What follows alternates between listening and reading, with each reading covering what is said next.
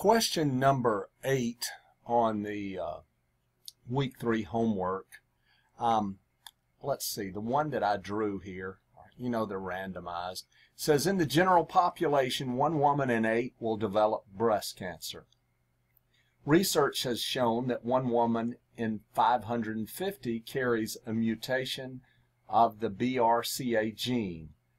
9 out of 10 women with this mutation develop breast cancer.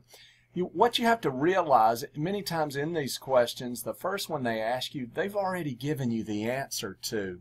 Look at the first question. It says, find the probability that a randomly selected woman will develop breast cancer given that she has the mutation of the BRCA gene. Well, 9 out of 10 women with this mutation develop breast cancer. So the answer to that one is that 9 out of 10. So equals 9 divided by 10. You don't have to do that, but the answer is 0.9. If you needed to round it to 3 decimals, it would be 0.900. The second question asked, find the probability that a randomly selected woman will carry the mutation of the BRCA gene and will develop breast cancer.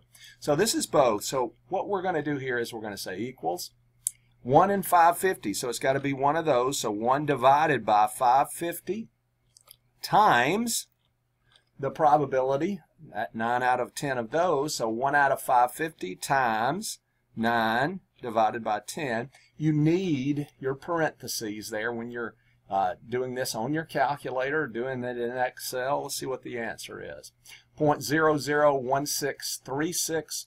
Let's see, rounded to 4 decimal places. I would say format cells, round to 4 decimals. My answer would be 0.0016.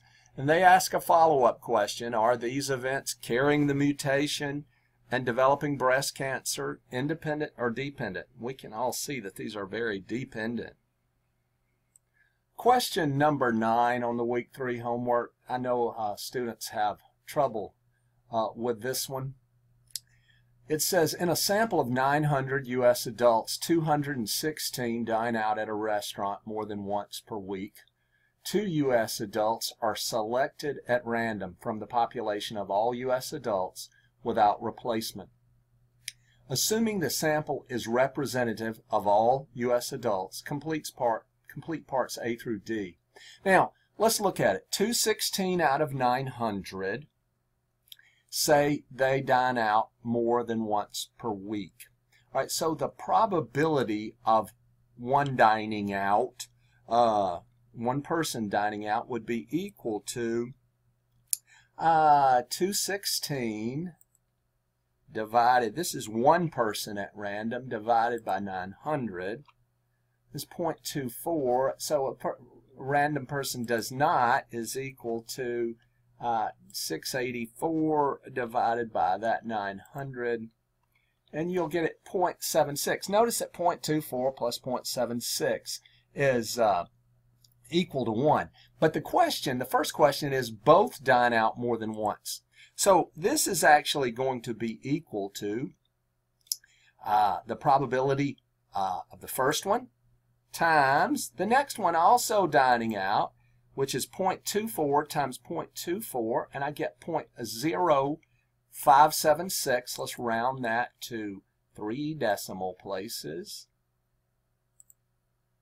So that's the probability of both of them, 0.24 times 0.24, or you could look at it as 216 over 900 times 216 over 900. I prefer to just make these probabilities. The probability that neither dine out more. Okay, so that would actually be equal to this 0.76 times itself, okay, which is 0.5776. Let's format that to 3 decimal places and see that the answer is 0.578. I put a couple in here that they do not ask you, but it helps to understand. The first does and the second doesn't. In other words, I'm picking 2 people, so this would be 0.24 times 0.76.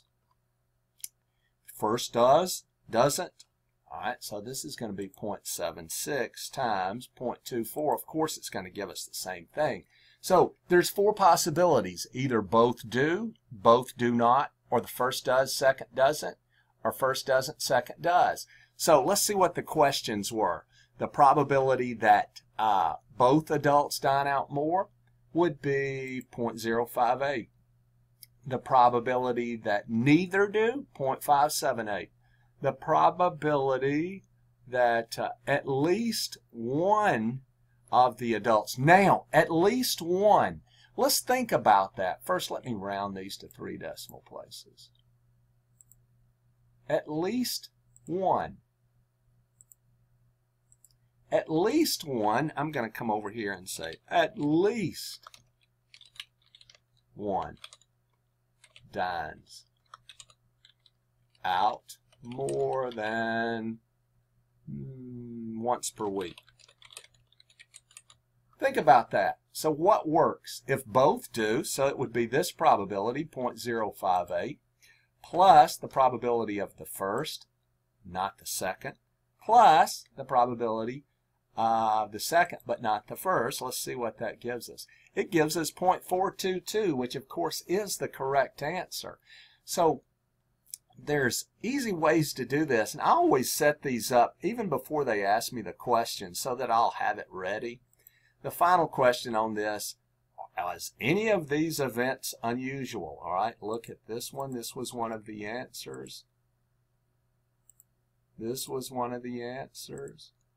And this is one of the answers. Are any of those less than 0.05? No. This one is just a little bit more, so none of them are unusual.